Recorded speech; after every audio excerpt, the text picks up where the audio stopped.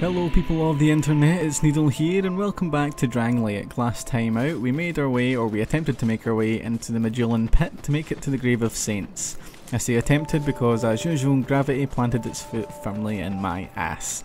However, we made it, we took on the Rat Vanguard, defeated them, were offered a little place in their coven, I guess if you want to call it that, and we turned it down because we are Sunbros for life.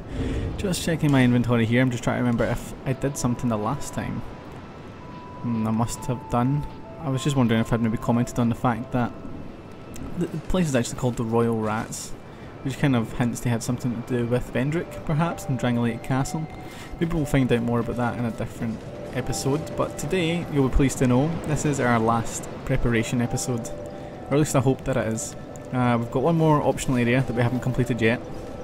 I have made sure to disconnect from the internet in order to make sure we don't get invaded again, much like the last time, because it is another Royal Rat area. It's in the doors of Pharros, and while the area isn't too difficult, the boss is infinitely more annoying.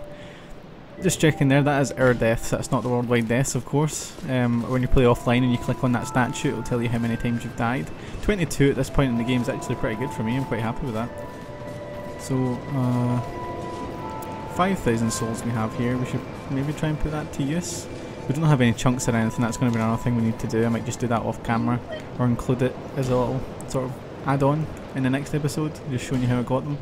You can get them in the doors of Pharros, probably just farming, it's the best way to do it. I'm just going to buy a big stock of life gems here. Thanks. I'm also going to check our rings. I think everything that we don't use I just put in the bonfire, but let me just check anyway. Okay, Ash Knuckle Ring increases petrification resistance. That's what I was looking for, because this boss we're going to be fighting very soon. Just checking here, we should probably go human. It doesn't use petrification, but it has a couple of little guys who hang around it that do, and that petrification meter flies up in this game. You don't even know that it hit you, and you'll be done. It's very frustrating, and the boss itself is actually a bit of a pain in the way that it attacks, but it's also really familiar if you played the first game.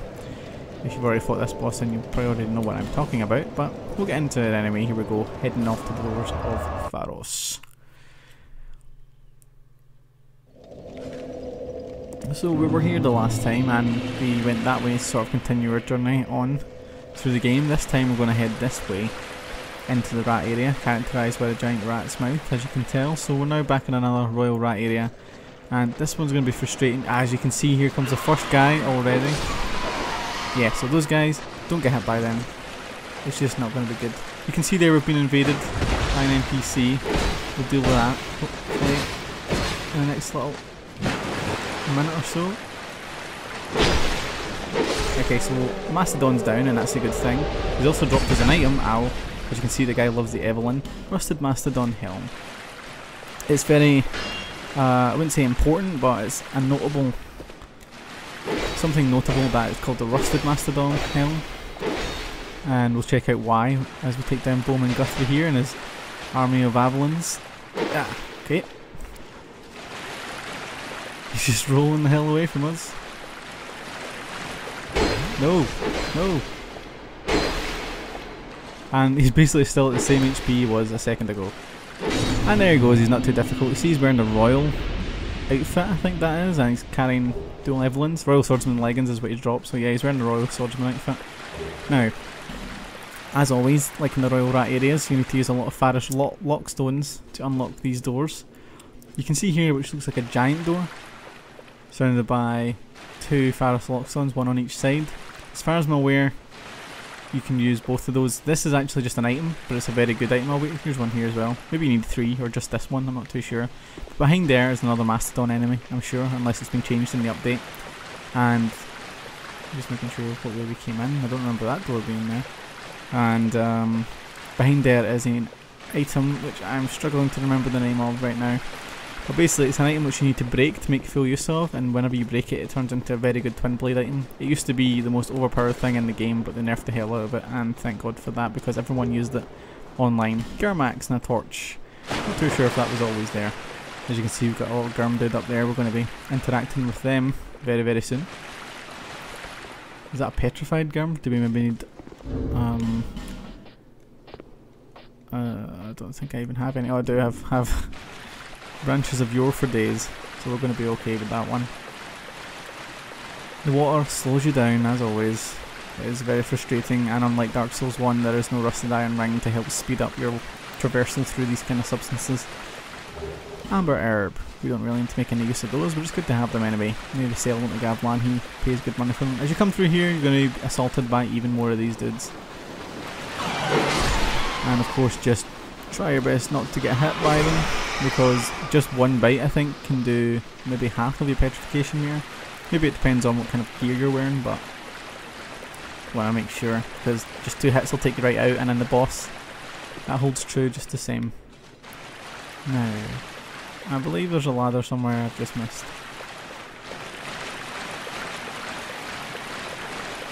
A ladder. Ah! Ladder! There we go. So now begins the Gurm portion of this area.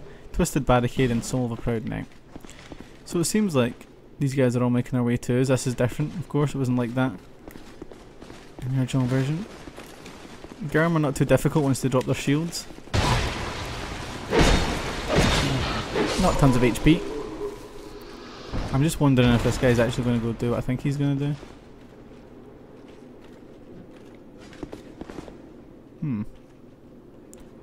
In the original version of the game I never ever got this chest, because he always destroyed it before I could ever get a chance to open it. I was just wondering if they'd maybe programmed him so that he would deliberately go and destroy that chest. See if we can sneak up on this dude. No, okay, we're not there. Oh. Absolute zero stagger from that dude, he was just not interested. That was quite funny, but... Oh, yep, okay, so don't touch these. These are spike walls, as you can tell, and just touching them will cause you damage. However, it does also hurt the enemy, I believe. I think you can make the Gurm guy kind of walk into those.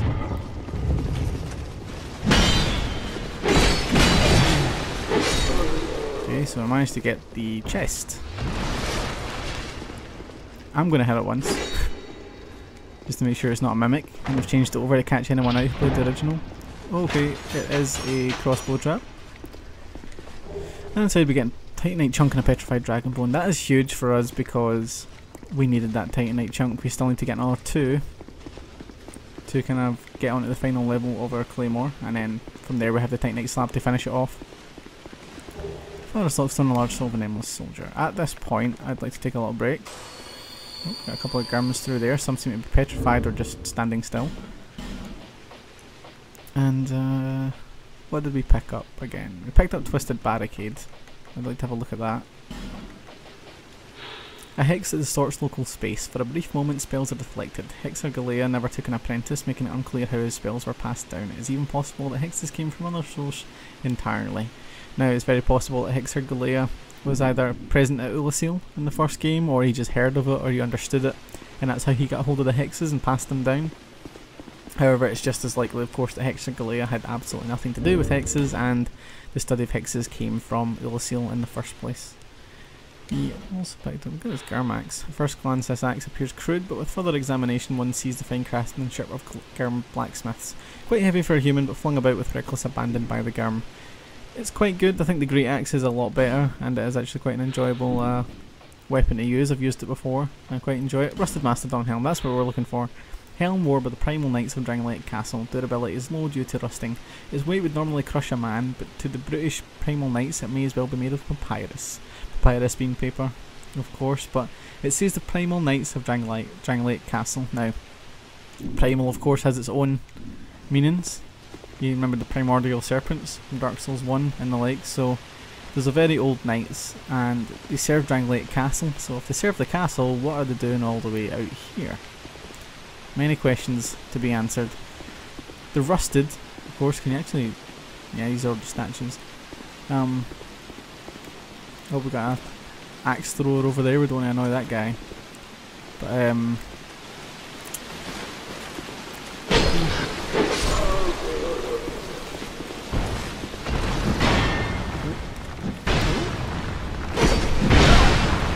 I didn't know he was going to go for a third, I should have guessed. Everyone in this game has a 3-hit combo. But, yeah, I kind of lost my train of thought with that one. Primal Knights in Drangleic Castle. But yeah, it's rusted, so that armour alone is ancient So we have to wonder, did the knights come with that armour and that's why it's ancient, or were they given that armour and it's now become ancient over the years? We have some answers to those kind of questions.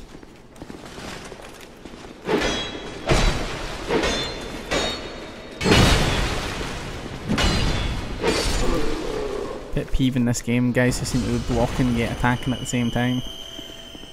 No idea how that works. So here seems to be another locked door. I'm not too sure if we have to open this one. I can't really see the way out. Like I thought I could. This seems to be there. This seems to be the boss. Go have another wee look around the area. Ah, okay, so we have another door right in here with the bonfire right before the boss. I wonder, why would they do that? Of course the rat one had, the one in the Grave of Saints had this as well, but that's obviously because you need access to the Covenant. Same here, once we beat this boss the rat guy will be on the other side, maybe he'll have some new dialogue for us. Right, what to do here? This boss can spit acid, which ruins your gear. He has a charge attack that is the most infuriating attack alive. Before that he has a bunch of minions which will rush you and hit you with petrification at once. So the large big swings of this claymore here, if I can get in an area that won't wreck it, that should hopefully take them out. I don't think you need to lock on, but I'm going to try it first of all. It may take a few attempts, I won't lie, because this boss can be over in just a matter of seconds if you just get unlucky. So you see here we've got all these guys. You see the boss is actually up there on that hill, sleeping away.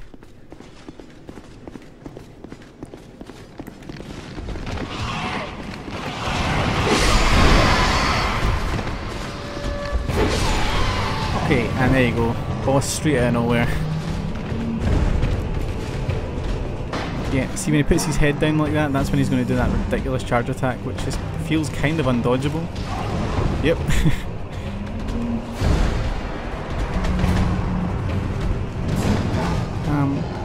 You may think he looks very similar and acts very similar to an old boss. You would probably be right. An old friend of a very particular knight's. And also, he's meant to be a rat. I can't really see too many rat similarities here, but it's not really my place to say. Thank God we're blocking there. 100% block shield for life.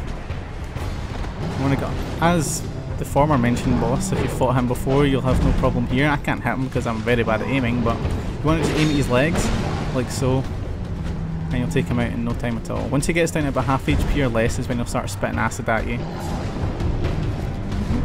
Well, come on. Maybe just unlock from him? That's probably going to be a better idea.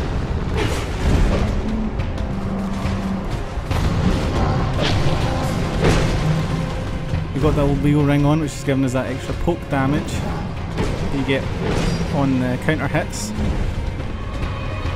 Yeah, you see he's starting to... And there he goes down, so I think we were just a little bit overpowered for this fight, to be fair. We had a lot of HP and pretty heavy gear and stuff, but there you go, it can be pretty easy. It's just these guys, you saw yourself, I think maybe only 2 of them hit me and it nearly filled my entire petrification meter in one attack. Not petrification, sorry, it's toxic. Petrification is part of it, but mostly toxic there. And if the toxic lands, then more than likely you're going to be dead before you know what's hit you, unfortunately. I'm not too sure if there is a cure for toxic in this game, because this is cures poison, so there's that. I'm not too sure if anything cures toxic.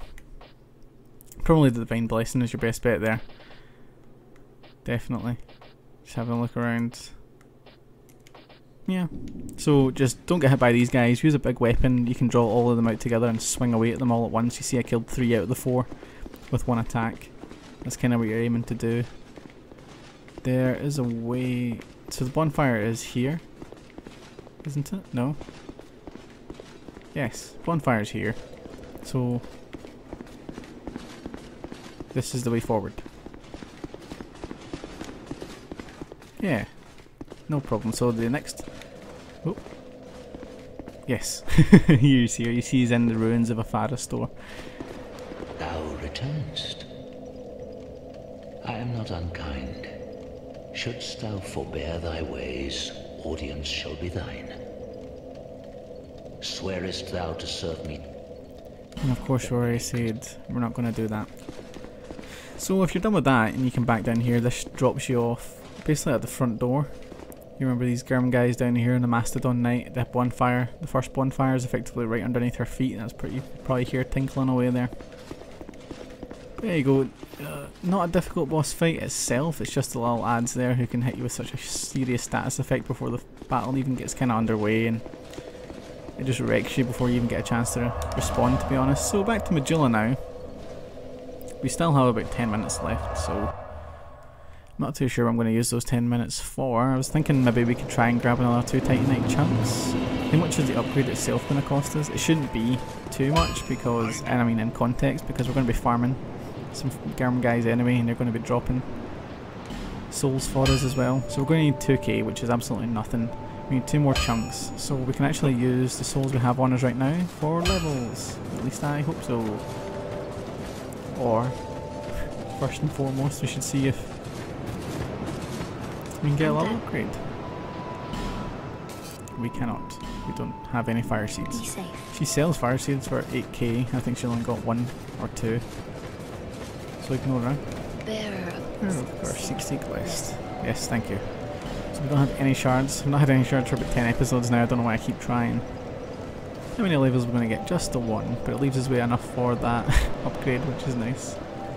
Ah yes, we don't even have a slot yet, do we?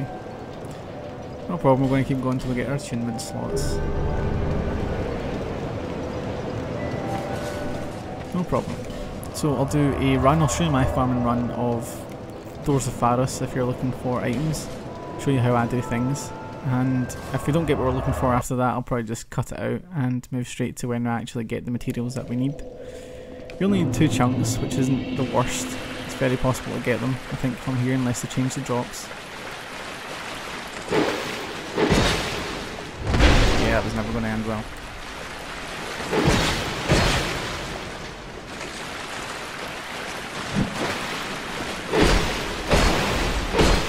Very lucky there, that guy totally just swiped right over our heads. These guys, not so difficult to get behind.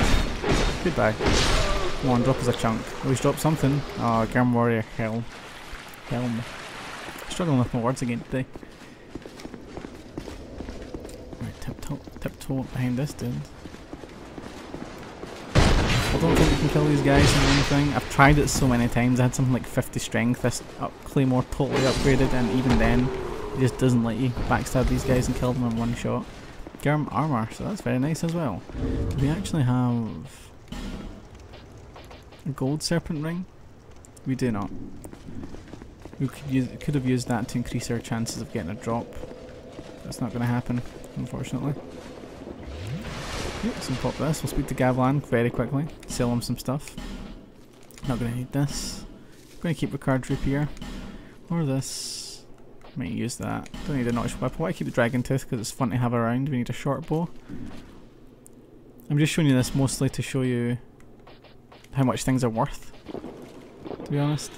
Most Garm descendants refuse contact with outsiders and live with a sense of deep contempt for those who exiled them. So there's some kind of background there to show that Garm were exiled, and it would seem that it was possibly by humans. The stocky Garm are kind-natured, but humans deemed them impure and drove them underground. There you go. There is word for word confirmation. Humans exiled them, and they never trusted them since. Scavlan seems to be the exception, and thank God for that, because he sells some very good stuff. If you're looking for some quick souls, things like mana restoring items, as you can see here, 400 for a wilted dusk herb, twilight herbs, things like divine blessings and that. I never use them, so you can sell them, you get 600 souls there, so that can get you over the line for anything you might need. Quite interesting. Soul vessels go for 1200, but you might want to hold on to them to make sure you can respec your character. My favourite are spices. I never use spices, I find the system kind of strange, I don't like using it, and they go for 1300 souls a piece. So you can see there, I can get 7 sold, and that would just get me whatever I need. So it's good if you don't have any souls in the bank to use. No problem, Gavlan. We forgot to check the soul on the boss we just defeated, so I'm going to check that. Those who choose to serve the Rat King must have the courage to face his challenges. That told us absolutely nothing. The challenges, of course, being the two bosses that we've already defeated. And quite handily too. So, continuing my run, I usually run from the beginning of the Doors of Pharros all the way up to the beginning of Brightstone Cove, and then I used the bonfire at Brightstone Cove to fast travel back. Well, if I've just got a shield stuck in my sword. I thought I could get behind him there, but no such luck. No item drop there. Crystal Lizard. See, I don't know. Am I equipped with a bow? I am not. Let's try the bow. We only have 3 of those. I have 27 fire arrows.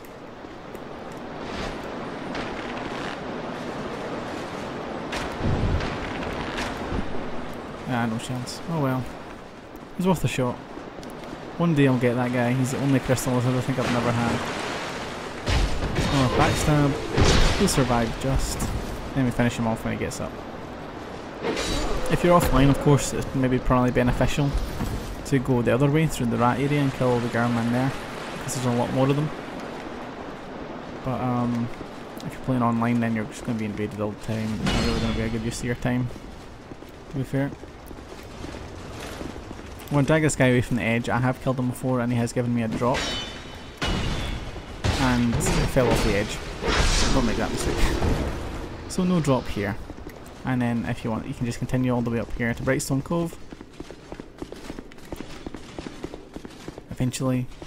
And then use the bonfire there to travel back to the beginning. And do the whole run again. Like I say, I'm not really a fan of the rat side, but I can do that too. I'm just wondering if it's worth our time. We're coming up for 25 minutes, so I think I will just leave it there, and at the beginning of the next episode I'll probably just show you me collecting the last 2 chunks and upgrading the Claymore to full. And then we begin our ascent finally to the castle. It's been a long time coming, but we're finally going to go and meet the king. Or at least attempt to. The woman's not here, she's over there. We have nothing to show for it right now, we can ignore her. So we're going to head over here to the pit where I like to do my thing. I want to thank you guys for joining me here again today. If you liked what you saw, could you maybe drop me a like, share it among your friends, or even subscribe to my channel. It all helps so much, and I appreciate all of your support. Today was fun. We've finished our final boss. Next time we're going to begin our ascent to Dragon Lake Castle and put an end to this whole curse. But until next time guys, I'm Needle in the North, and keep praising.